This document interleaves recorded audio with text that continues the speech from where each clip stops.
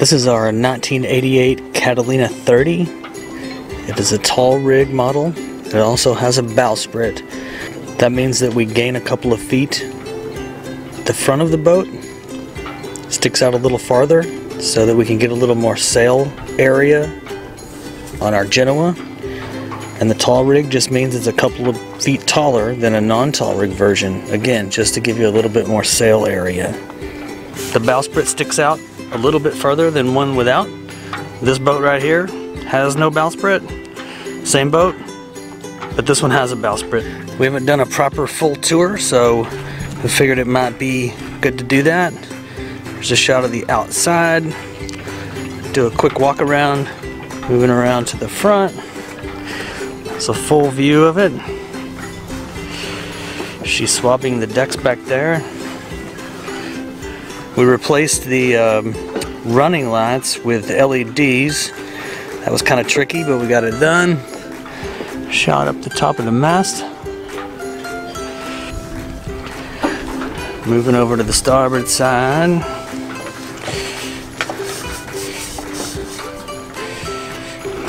Let's go down below. This is our galley. The kitchen on a boat is called a galley. We have our fire extinguisher, our 2-burner stove, our brand new red copper square dance Kathy Mitchell pan. Inside the stove, we can bake cookies or whatever you want to do. The stove is gimbaled, so when the boat heels, you can still cook because it tilts as the boat tilts to keep it nice and balanced. With 2 stainless steel sinks, hot and cold water. We have a microwave. To the right of the microwave, we have an ice box. It is just an ice box. It doesn't have refrigeration, so basically you just toss a bunch of ice in there with your drinks and whatnot at the bottom. Put your food or whatever you have at the top. And there's outlets for the microwave. We have storage shelf at the top. Quite a bit of storage there. Storage shelf below with doors. We have some pot holders in there. Various things in there. So a lot of storage in here. Below the microwave we have 3 drawers. A lot of storage there for knives and measuring cups and towels and all sorts of good things. Underneath the sink, more storage. Probably can't see that because it's dark. To the right of the sink, more drawers. Forks, knives, spoons. Below that we have some bowls, trash bags, and below that goes to the engine compartment. This is our port side settee.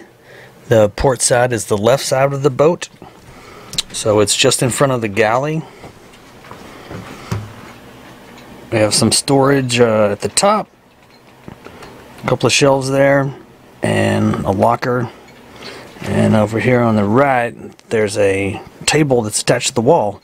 That table comes off the wall and sets up right here for a dining room table. So that's what the table looks like when it's set up. There's a leg beneath and a couple of brackets that attach to the bulkhead. We've never used that. We just kind of eat outside. This is our head. The toilet in a boat is called a head. We recently replaced our head with a brand new Jabsco unit, so it's all nice and clean. In here is the seacock. You have to open a seacock to allow fresh water to come from the lake. That's what you use to flush it with. A couple of outlets there with a stainless steel sink. This pops out of here. That's a shower if you need to take a shower. Got hot and cold water for showers. It's our head storage. Little shelf there. Put various things in there. Two-sided. Got some toothpaste. Got a handle there in case you need to hold on for some reason. Got a portal. Get some fresh air. Down here we have our our marine toilet paper. We all know what that's for. Don't have to get into that. So yeah, that's the head. In front of our marine head is the V-berth. It might be hard to tell from looking, but there is an inordinate amount of space here. It's enough for 2 full-grown adults to stretch out and sleep comfortably. There's a lot more space than it looks like. And above the V-berth we have a hatch with our wind scoop over it. Sucks wind in from outside and blows it down in here. It keeps it nice and cool. We generally get about 10 degrees temperature drop from the wind scoop by itself. We don't have an air conditioner, so we have an air conditioner, but it's just one that fits into that hatch, and it's just enough for the V-berth. But we generally haven't had to use it, even though it's pretty hot in the Texas summer. But we've got enough room in there, and that wind scoop makes it nice and cool. So a lot of room in there, more than you would think. Just aft of the V-berth we have this storage cabinet. This is a hanging locker. Right now it has our bug screen in it, a couple of fans and a heater, but at the top you have a rod so you can hang your clothes or do whatever you need to do there.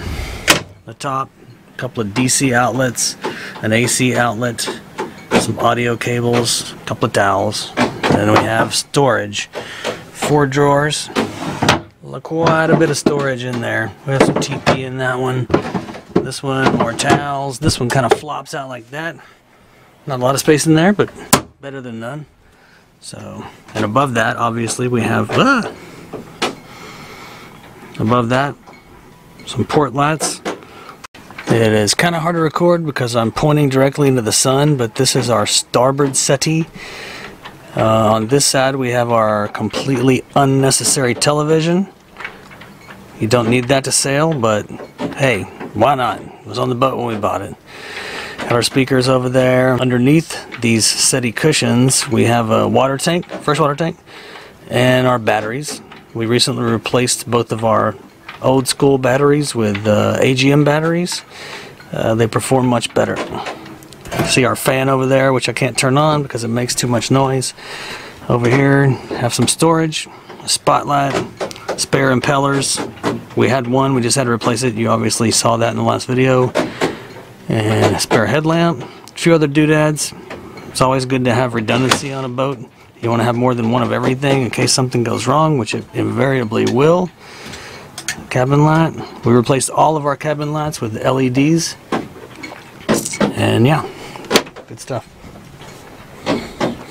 So that's it. This is our navigation station. The electrical panel here with switches control everything on the entire boat.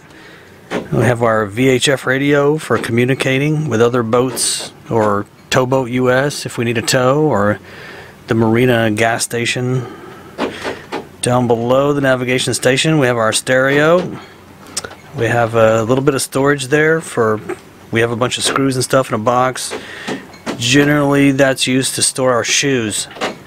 And then right down there there's a very strange and unusual compartment. We don't know what it's for. We have nothing in there.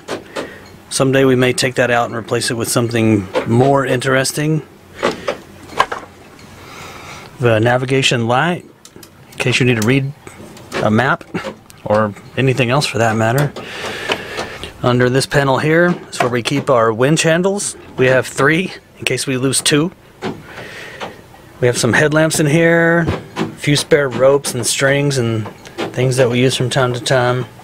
Some paperwork, just general stuff. There's a map. We don't really need that. Or maybe we do. So that's the navigation station. Directly behind the navigation station is our aft berth. This is another spot where there's a whole lot of space. You could probably comfortably sleep 2 full-grown adults right there without any issue whatsoever.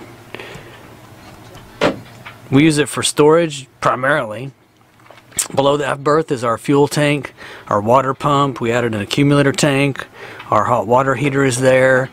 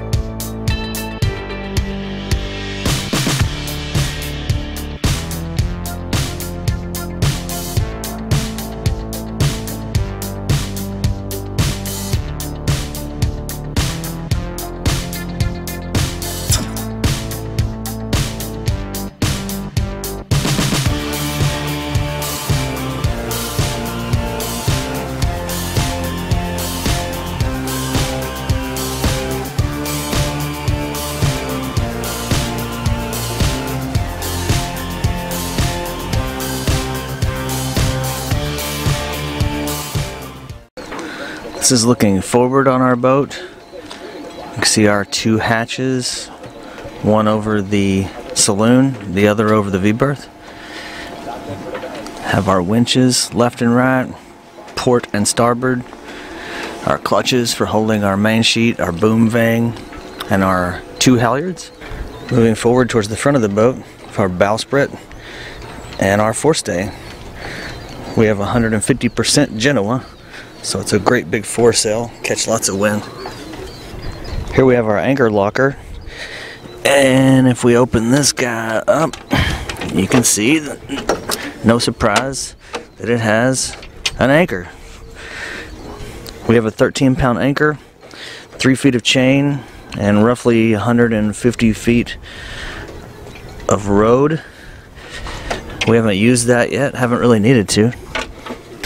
This is what it looks like from the front, looking towards the back or aft. This is from the cockpit, just above the companionway, facing towards the back of the boat.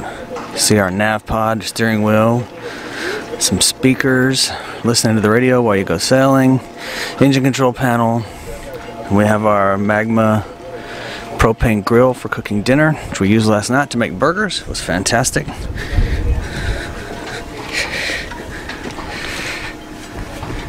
It's our engine control panel. And not sure that I'll be able to get back here far enough to see it, but here are our instruments. On the left we have a knot meter, tells how fast we're going. In the middle we have our wind instrument, tells us wind speed, true and apparent, and the angle of the wind, important for sailing. And on the right we have a depth meter, so we know how deep the water is. Below that we have a Ritchie compass, and there's the engine controls and the steering wheel.